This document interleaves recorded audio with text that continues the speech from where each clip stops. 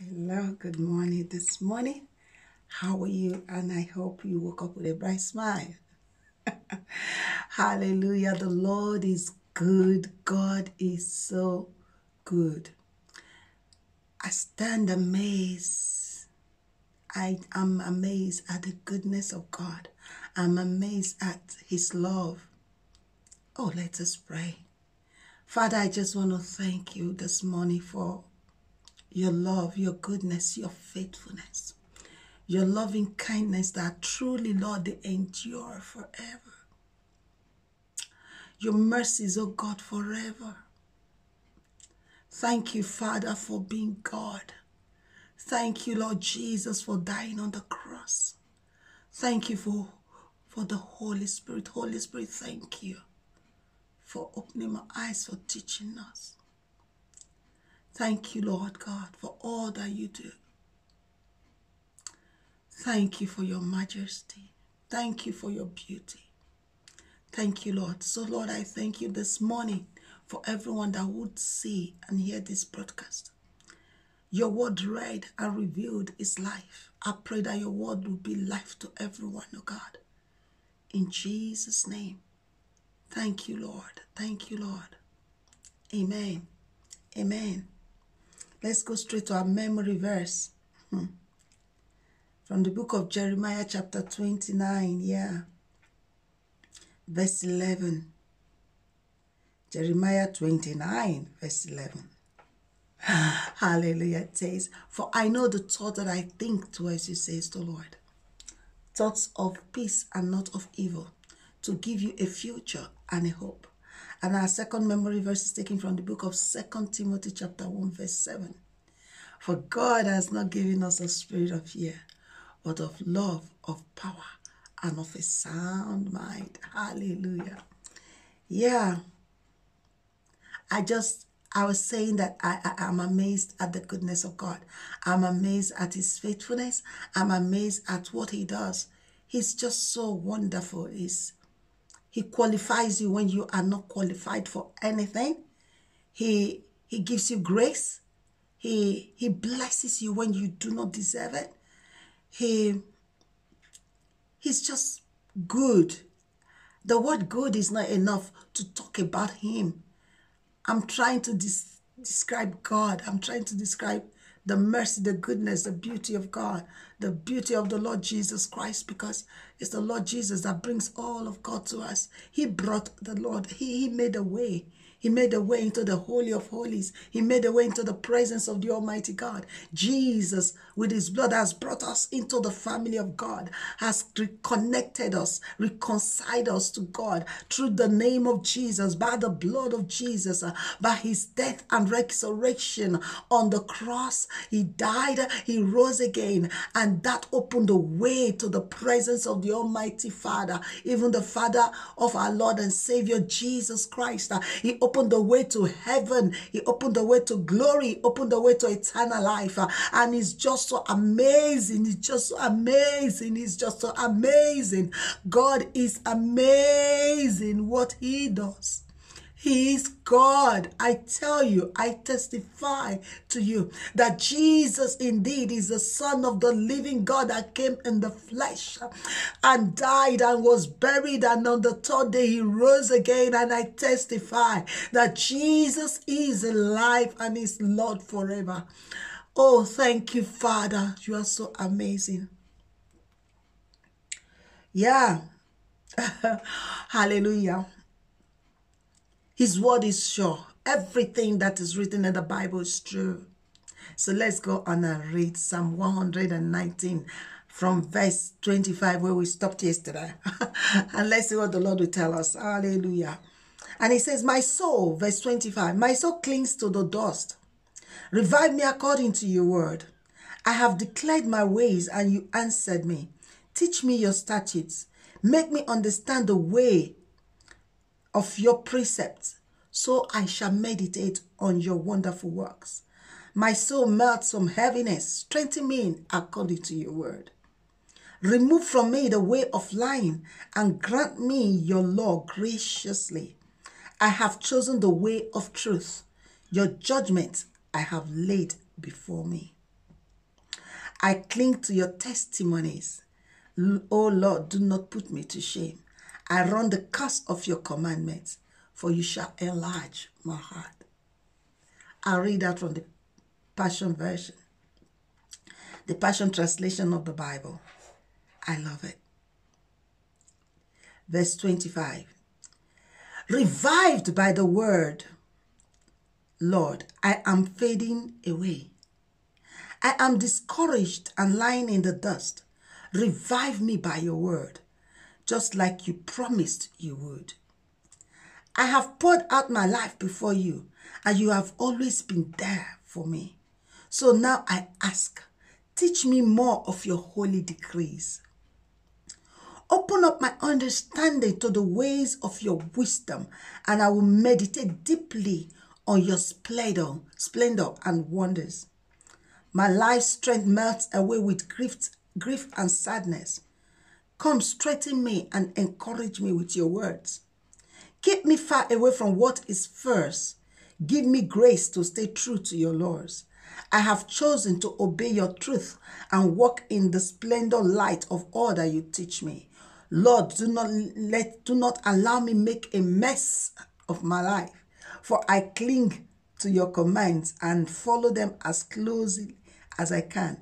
I will run after you with delight in my heart, for you make me obedient to your instructions. What a wonderful word. So beautiful. Now let's look at it. I read from verse 25 to verse 32. Now let's look at some highlights of those things that the Lord will have us, the Lord was just popping at me. One, when you are discouraged, when you feel that your life is just ebbing away, when you feel that everything is just going, the only thing that can bring you back to life is the word of God. So the psalmist cries out to God, I am discouraged. Lord, revive me. So when you feel that discouragement is knocking on your door, get the word of God. Get the word of God. Take your Bible up, open it and say, Lord, revive me by your word, because it's only the word of God that can revive you. And he says, teach me more of your holy decrees. That is why you have to get more of the word of God into you. 2 Timothy chapter 2 verse 15, study to show yourself approved unto God, a workman that needs not to be ashamed, rightly dividing the word of truth. You get into the word. It is the word that keeps you, that sustains you, that encourages you. He says, I have poured out my life before you. You've always been there. Whenever he was, like I told us, there was no time. There was nothing in his life except in that area of marriage that he had a lot of troubles. But every other area, David poured out himself before the Lord. He did nothing without the Lord telling him. He went nowhere without God telling him where to go. Even at the times of trouble, when he disappeared, he had to ask, Lord, what do I do? Every step of the way, he asked the Lord. So he was saying to the Lord, you have always been there for me. God is always there for you. He's never far away. He said, now I ask you, teach me more. He said, open up my understanding to the ways of your wisdom. Open up my understanding to the ways of your wisdom, and I will meditate deeply on your splendor and your wonders. Oh, I pray that God will open up your eyes to see the beauty of his glory, to see the beauty of the glory of God. Again, in verse 28, there he was, the psalmist saying, my life strength melts away with grief and sadness. He said, Lord, come strengthen me and encourage me with your word. Again, in the times of sadness and grief, who will he call unto? The Father. He calls unto the Father. In the times of your grief, call unto the Father. In the times where you feel that your strength is gone from you, you have no strength. The Bible says he gives strength to the weak. And to those that have no might, no power, he gives them might. He said, keep away from me what is false. Lies, every lie needs a bigger lie to keep it standing. Deception needs a bigger deception. So pray that the Lord will keep you away from anything that will make you tell a lie, live a lie, or walk in a lie. There are lies that you tell forever. It's hard. So be careful. pray, Lord, keep me away from lies. He said, do not allow me make a mess. I love this.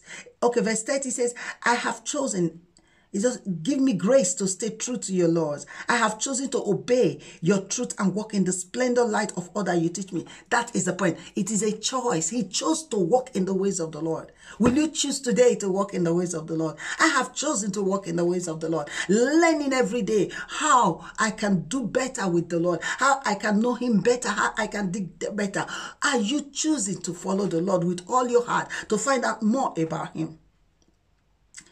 He said, Lord, do not allow me make a mess of my life. Oh my goodness, I love that. For I cling to your commands and follow them as closely as I can. I will run after you with delight in my heart, for you make me obedient to your instructions.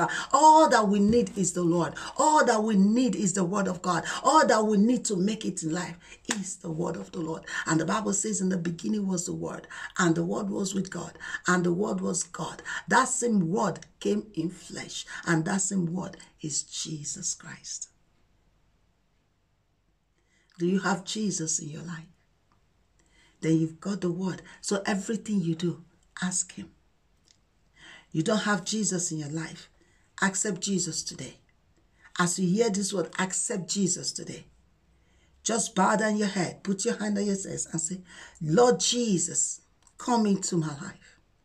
Jesus, I confess you are the Son of the living God. You died for me, Lord Jesus, and you rose again. Today, Jesus, I come to you. I am sorry and I repent of my past life. But from today, Lord Jesus, I ask that you be my Lord. You be my Savior. I give you my life, and I say I will follow you for the rest of my days. Thank you, Jesus, for accepting me. Amen. And if you pray that prayer, yes, you're born again. You have the life of God in you now. Get to a Bible-believing church. I know that we are in a lockdown, but you can get into one online. There are many. Just say, pray and say, Lord Jesus, I want to know more about you. Which church, which message should I listen to? And he will tell you. He will direct you. In the name of Jesus. Father, in Jesus' name, I thank you for your word, oh God. I give you praise, oh God. I worship you. Lord, I thank you for your word that has shared, oh God. Father, I pray for the ones giving their life to you, Lord. That, Lord God Almighty, you will just direct their paths to the place where they can worship you in spirit and in truth. Father, I pray you will bless them and see their salvation for the blood in Jesus' name. And I pray for everyone hearing this word, that Father, your word, oh God, indeed will be a delight to every one of us. That, Lord, in all our ways, we will seek you, Father. Our Lord, will put you first in the name of Jesus. Thank you, faithful God. I ask for your blessing upon every hearer today. That, Lord, oh God, you will bless their household, bless all that concerns them. In Jesus' mighty name. Amen. Amen. And remember that you are a child of the Most High God.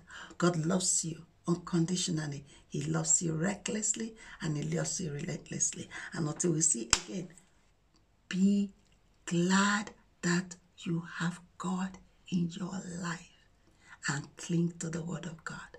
Bless you.